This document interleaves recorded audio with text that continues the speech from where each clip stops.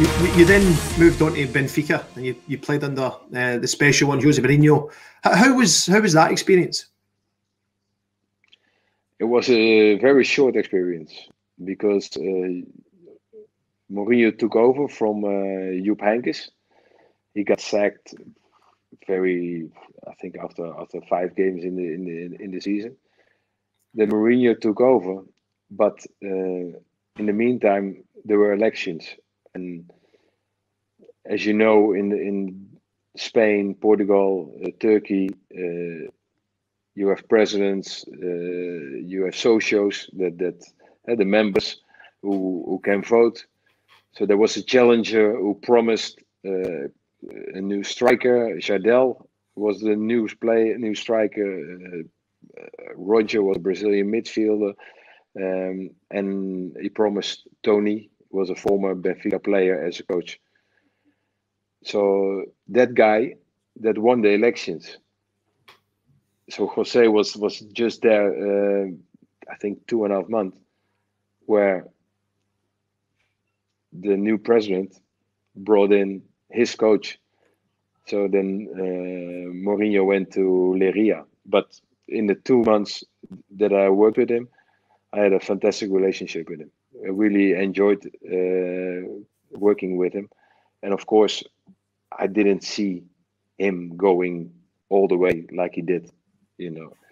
But one thing, what I've heard afterwards from other players who worked with him, and what is also my experience, is that people management was fantastic. Was unbelievable. Yeah. You know, he was good with his languages. You know, so every single player almost, you know, he could. Although it wasn't that difficult in Portugal because he is Portuguese, but he could touch them. How important is that, Pierre? Like, you know, in terms, I mean, you've been in a few different countries now as well yourself. Like, to be able to, you know, get that relationship, that man management side of it, you know, it's an art. You know, like in terms of having the different languages that Jose Mourinho has got. How important do you feel as if that has helped him along the way? I think a lot, because I think all the other parts of coaching you can learn. Everybody can learn. You pick somebody from the street, and I'm exaggerating a little bit, but you teach him the 4-3-3, 4-4-2, 3-5-2, all these systems. You study, and you know what the advantages are if you play against a 4-4-2 with a 4-3-3, and the disadvantages, all these kind of things. That is study material. But what you don't get when you're doing these courses is that man management, that people management, and somebody can can put his arm around your shoulder, Chris, and you feel like ice, because it's not him. You know, it's he thinks that it's a good thing to work that way, but you also worked with managers where you felt immediately like, hey, this is he meant it, you know, and I think that is much more important than playing a 4-4-2 or 4-3-3. But the thing is that these days it's a hell of a job, because the squads are no longer 20 players. The squads are 40 players. And that is difficult. That is difficult because with 20, the ones who were out of the squad, they were still thinking like, okay, maybe I can get in one day. But with 40, the 30 till 40, they know they have no chance. So they don't really care anymore, of they lost the appetite for the game. Pierre, after you left Benfica, you joined Feyenoord back in 2003. You knocked my old team, Rangers, out of the Uefa Cup. How was that? It was a cracking tie. Snoddy's all happy there. It was, but yeah, but I can imagine that, because I was like that as well. Because you talked before about the frustration, not being able to win the title in Scotland. For me, that was my biggest revenge, and yeah, that felt great because we were traveling to Glasgow. Rangers had a fantastic team with good players, some good Dutch guys. Neil McCann was playing up front with Michael Mols, Ronald de Boer, Arthur Numan, Amoruso, Vitma was playing, Barry Ferguson was playing in the midfield. So they had a good side, and we were really the underdogs. But when we played them at Ibrox, and Rangers equalized in the last minute,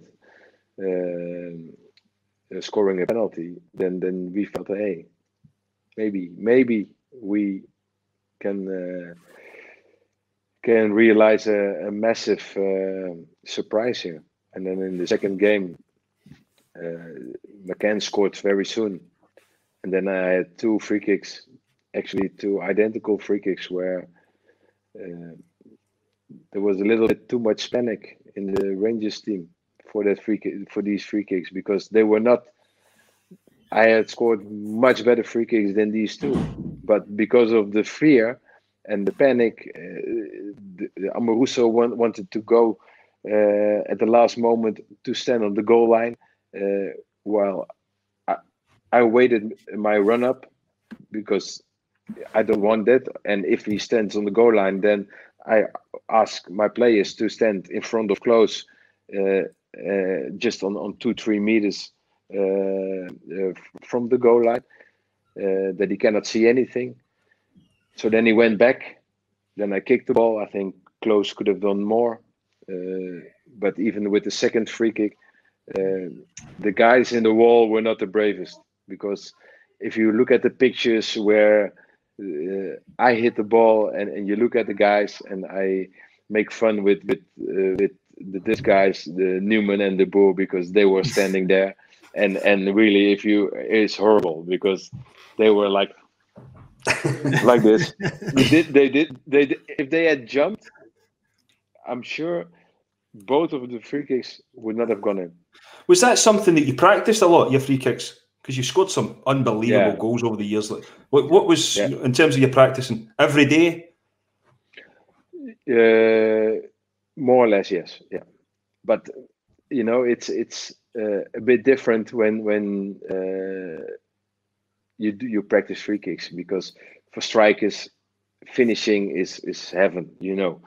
That's what you want to do all the time. So when the training is finished, okay, then some crosses, and then take some balls, put the wall up, and then spend 15-20 minutes taking free kicks. It doesn't really cost you energy. Yeah. It's fun. Well, I believe that when you were in Glasgow with the Feyenoord team, you had a wee trip to Sati Sings as well. Yeah, after the game. How was that? Actually, Sati came to the hotel, because the food in our hotel was rubbish. On the night before the game, it was horrible. So I said to the coach, Coach, this is terrible. When tomorrow we play a game, after the game we go straight back to the hotel, and then we have something to eat. But if it's like the same standard as it is today,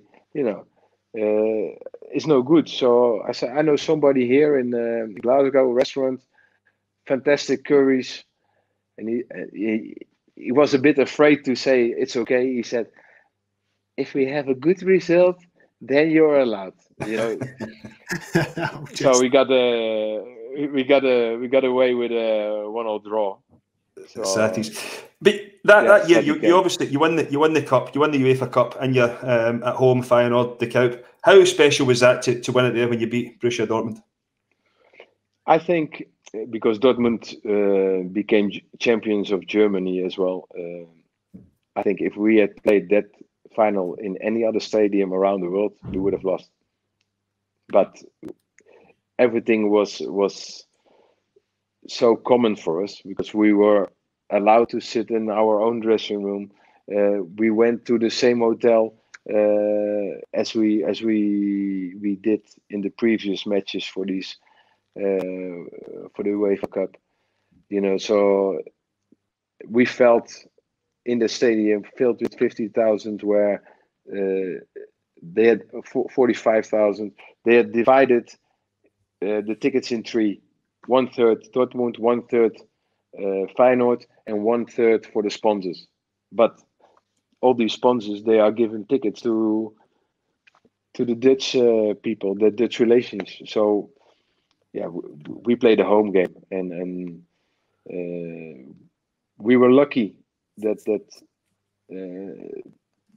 the penalty was given, and Jurgen Kohler was giving a red card, showing the red card, because I just watched, not just, but a couple of weeks ago, the game was shown again for 90 minutes on television, and I didn't know that we played that bad against 10 men, and in the second half we were under pressure most of the time, playing against 10 of Dortmund. So we were lucky.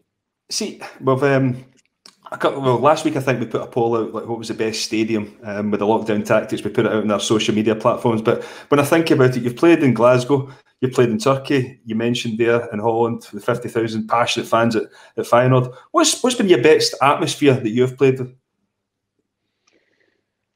Best atmosphere. Best atmosphere. The most violent atmosphere I know. That is definitely the Glasgow Derby, and that is because you understand what they are shouting, what they are singing. So if somebody is swearing at you in Turkish and you don't speak Turkish, it doesn't hurt you. Well, I'm going to tell you something. You would be lying, because I was there for 6 months and I nearly knew every swear word in Turkey. I knew nothing else, but I knew all the swear words, and I bet you were the same. You knew all the food menu as well. Definitely knew them. It was Satty Sings every night in Turkey.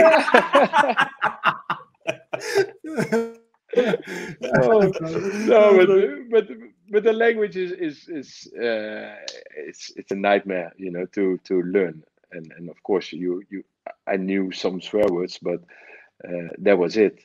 And I never felt really offended in Turkey, although they probably offended me a lot, but they didn't feel like that. And in Portugal, it was a bit the same. You had some great times with the national team, but tell us about 1998.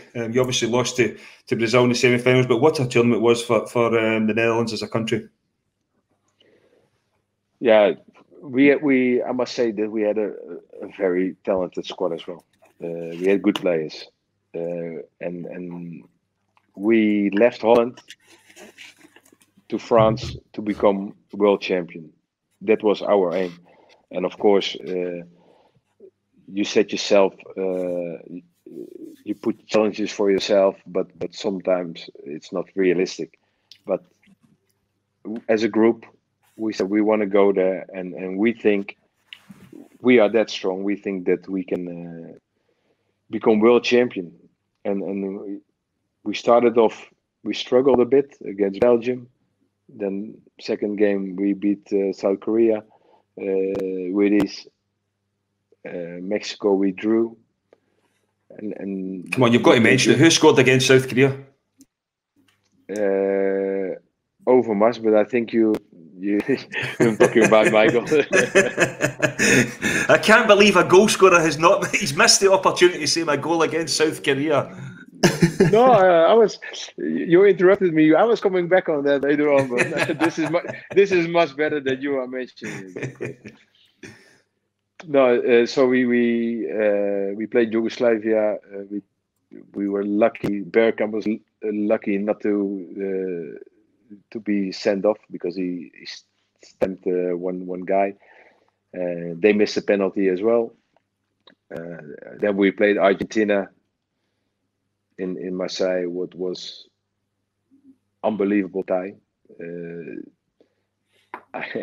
I never forget that I had to do a warm up because it was 1-1, and all the players had to do, or some players had to do their warm up, and I had to do it behind the goal of, at that time, Van der Sar. But it was full of jerseys from Argentina, but all blonde girls. I never seen anything like that. I was just doing my stretching, and then I heard the crowd like, whoa, and then I turned around, and then I saw 100 meters further on, I saw Bergkamp scoring that crazy goal, that 2-1 in the dying seconds. But that was a fantastic game. And then we played the semis against Brazil, where Ronaldo scored, Kluivert equalized just before the end of the game, and then I was pulled down in the last 30 seconds of the game, and we had a referee from Emirates, and he gave me a yellow card for diving. I mean, I got the photo still on my mobile, because people keep asking, what, 98, was it a penalty? Was it? I say yes. Are you sure? And then I show the picture, and there's no doubt about it. But people say, what if? I say, okay, what if? We probably would have reached the final, but I must say the French team was unbelievable in the final against Brazil. Well, everybody knows the stories, you see on the pitch and that. But who was your roommate during that World Cup? Arthur Numan, and Arthur surprised me a lot of times. He, for example, we stayed in Monaco in fantastic 5-star plus hotel, and we're going to bed. Arthur on his bed, I'm going on my bed, and then all of a sudden, after 5 minutes, he gets out of his bed, and he takes we were wearing black tracksuits, and he takes a black tracksuit, and he puts it in front of the door, because he could not sleep when the light from the hallway gets into his room. So I said, okay, Arthur. Then 5 minutes later, he gets out of bed again, goes to the TV, press that button, because he could not stand that red standby light. So he had these crazy things. Then the next morning,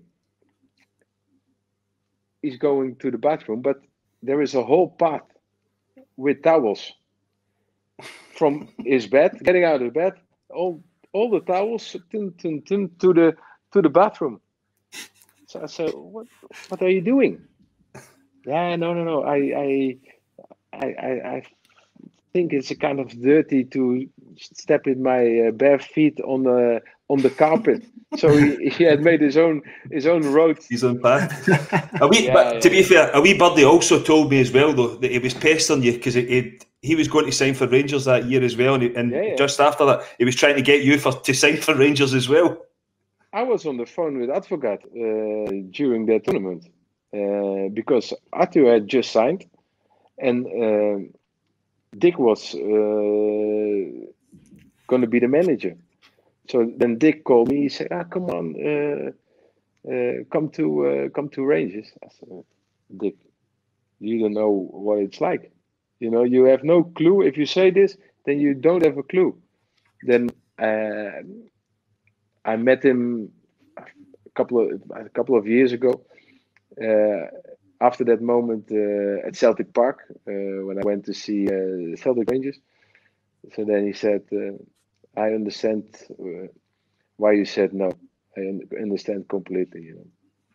But Snoddy, here we go. He's said it that Arthur was always surprising him. He was always up to something. So at the lockdown tactics, once again, Pierre, myself, Robert, was managed to surprise you. Here he comes. Here comes your friend.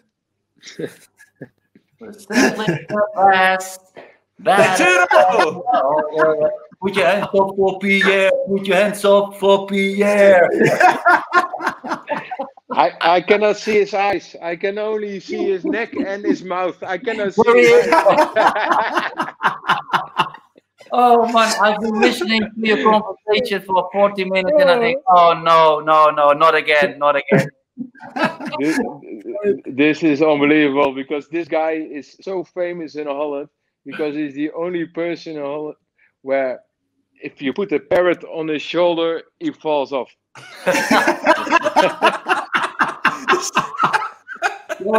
They were always thinking, Vicky.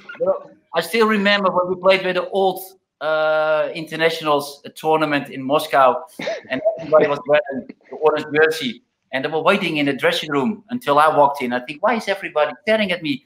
And then all of a sudden, I could see my jersey hanging on the coat hanger, and I cut my sleeves off, so you could see my I was wearing my orange jersey like this, no sleeves on it. but he didn't care because he's got biceps like this size. You know, unbelievable. Look, Popeye. Yeah, he tells us. Popeye? He tells us all the time he doesn't go to the gym. Right. Steroid. Steroid. That's what I learned from you. That's what I learned from you. Oh, yeah.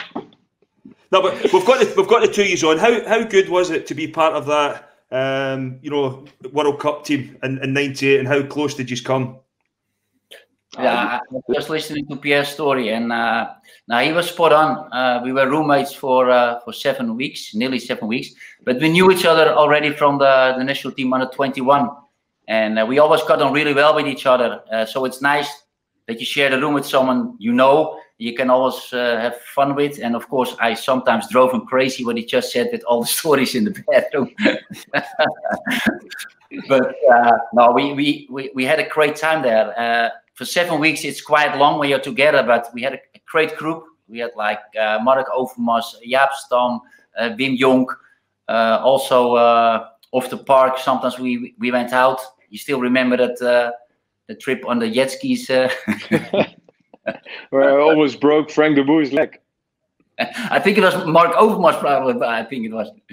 But no, it was a great experience, and I think it was also one of the highlights of my career, the World Cup there. And what just Pierre mentioned early on, I think we also had a feeling with the squad we had that we could become the world champion. And unfortunately, against Brazil, I think we actually deserved a penalty, Pierre, when we were pulled down to the ground. Yeah. If you see it back, then we deserved the penalty, and that could have made a difference. But what I said, for 7 weeks, we had a great time there. Fantastic. I really enjoyed it. Yeah, it's also funny that we shared a room together, and Arthur was a regular in the first 11. But if there was one player who was definitely not a regular in the first 11, then it was me. So you're having two guys in one room where the vision is a bit different. You know, he was more stressed in a way, like focusing on the games, and my focus became in a game when the other team was leading. Then I thought, hey, this could be a moment that the coach is going to call me for a warm up. You know, so I was much more relaxed than Arthur, because Arthur was just focusing on his game, and I was just focusing on maybe 5, maybe 10 minutes, 15 minutes, maybe 0 minutes. Know that you were going to be used for 5-10 minutes. Was it hard for you, that feeling? No, not at all. Because first of all, I felt really proud, you know, to be amongst these top players. And second of all, if I would have been the head coach, I would not have picked myself in the first 11 anyway. You know, so it was easy to accept, and I was happy with my role, and doing a job if being asked, and if not, no problem. At least I always had a lot of fun with the guys, and that is what helps as well. You know, when you have a a bad squad with characters, then these kind of roles are probably not as nice anymore. But with this squad, we had so much fun. Never a dull moment. See, on that, and I mean, I've spoke to Arthur a couple of times about it, but it was always something that was labelled at the national team, the Holland national team in the Netherlands, that, there was egos, there was problems. Look, was that annoying for you, having to listen to people speak about it, or was there problems within the dressing room? No, in '98 we didn't have a particular problem. I think the problem, the last problem that they had was just in '96, where Davids was having a fallout with Hiddink. But Davids was just brought back into the national team by Hiddink just before the tournament. So that was all cleared. So I don't think that also has something to do with the problems Ajax had. They took the problems from Ajax to the national team, and I still remember that we had a meeting with all the players together, and then they spoke out their the frustration, and it was all to do with the players from Ajax that were not actually happy also with the contracts, and that some players got paid more money, and they took that with them to '96, and that actually caused trouble. What Pierre said, David was sent home. The whole tournament was like a farce. And then after that tournament, we sat down and we said, okay, we need to focus now on the World Cup in '98. And I actually, straight from the beginning, and what Pierre said earlier on, I think you scored then 2 goals against Wales, what you mentioned. Yeah. And that was just the start to the World Cup. And what he said, we had a great team. So for some positions, we had like 2-3 players who could play that easily. So the competition was really hard. But what Pierre just mentioned, some players, they accepted the role. They knew that they would start on the bench and would come on maybe as a substitute. And the World Cup '98 was great, and also Euro 2000 was great. We had a great group, and everybody went on really well with each other. And it was on the park and off the park. And I really enjoyed both tournaments. And what I said, World Cup in '98 was fantastic when we stayed there in Monaco for a couple of weeks. Well, I'm going to get it in before Robert says it, because he will say 10. I'm going to say, can Celtic get 9.5 in a row, or will Rangers stop it, Arthur? No chance. 10, Pierre, 10, mate. That was quite funny what Pierre said earlier on, because you can imagine in '98 when we went to the World Cup, I just signed for Rangers, and I also said to Pierre, what is it like to be involved in an old firm?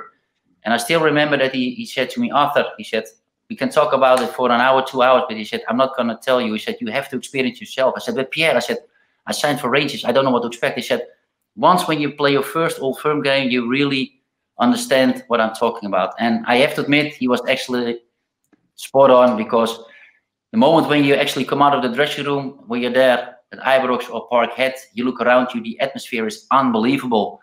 And it's the best atmosphere I've ever experienced. It is something special. And then you realize what it means to play either for Celtic or Rangers, because for 90 minutes, it's like fantastic. The adrenaline is pumping through your body, and it means so much for the supporters.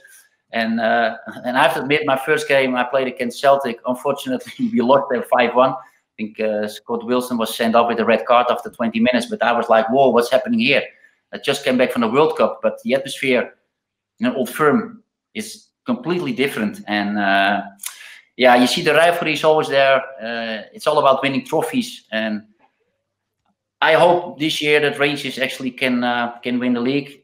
They did really well before the winter break. They beat Celtic in Parkhead as well, but unfortunately, then after the break, the results were not that good. But I think when the belief is there, and I think they have a good manager with Steven Gerrard, the fighting spirit back in the team, and also the belief of the players, that they can make it Celtic really difficult again this year.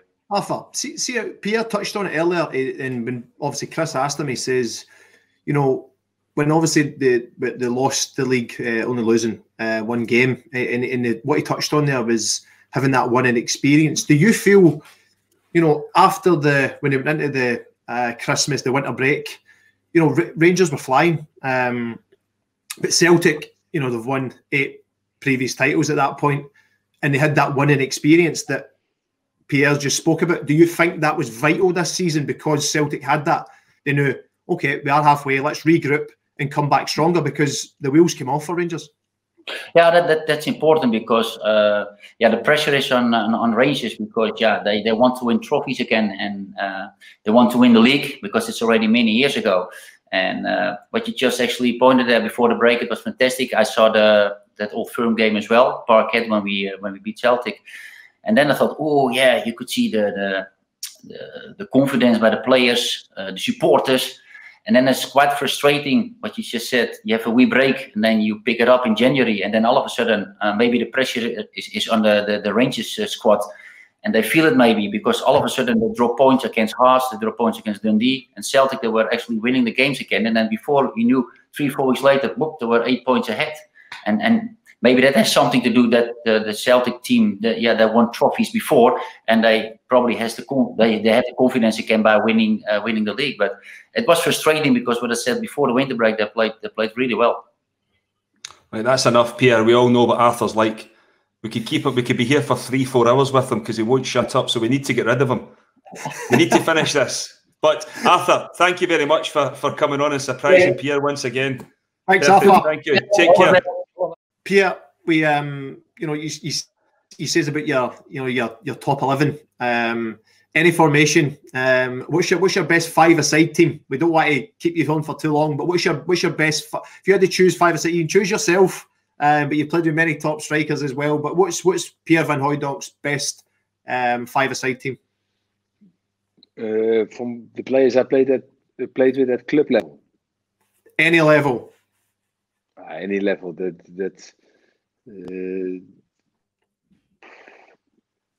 I would say Bergkamp,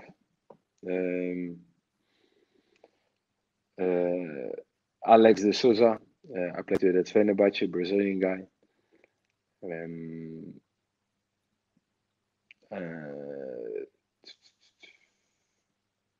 Ronald de Boer. This is going to get interesting. Is Frank getting left out? He's out. I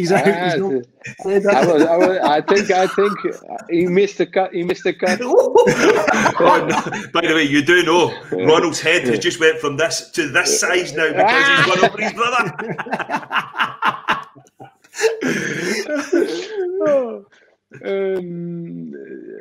Who else?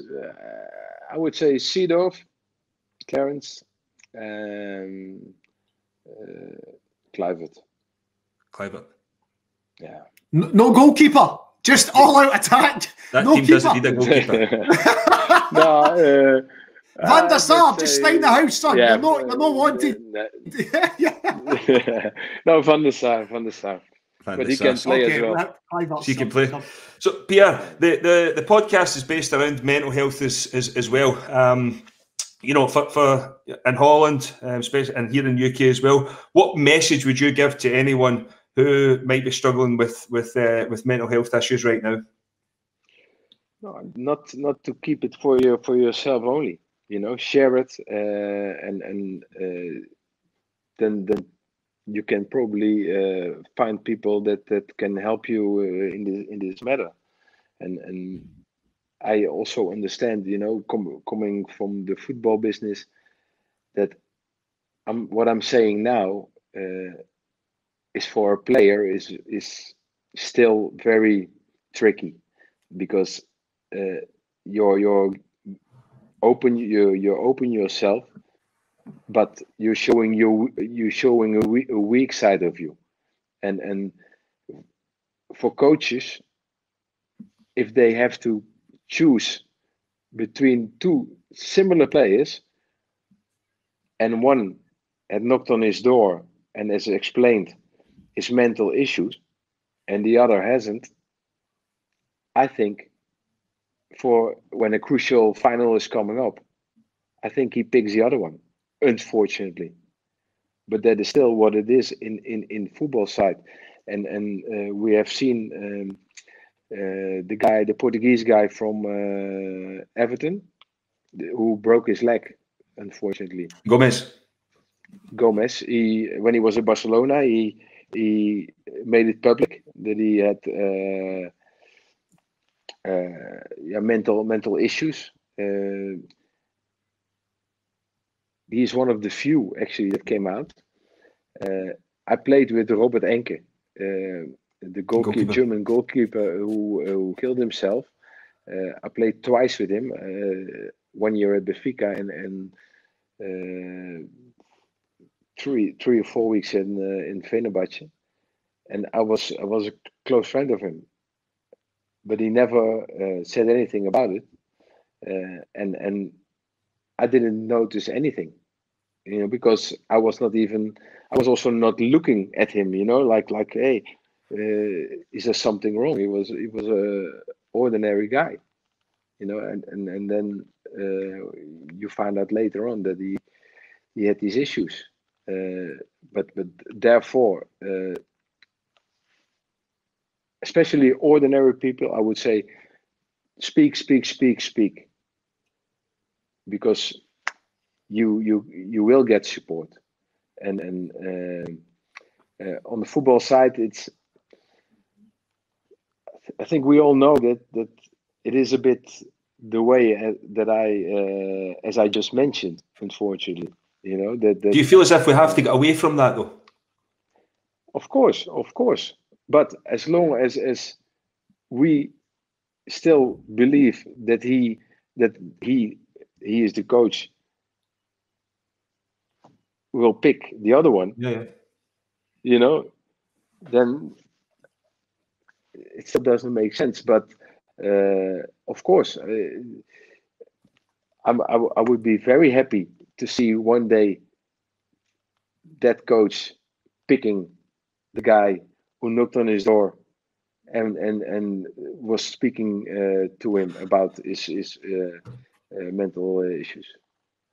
Well, see on that, like me and Robert we always speak about it here as well. Do you feel as if there's more of an educational part to be learned from people? As you say there, like from the coach's point of view or the manager's point of view, that they need to understand that some people might be struggling. So there's more of an educational part.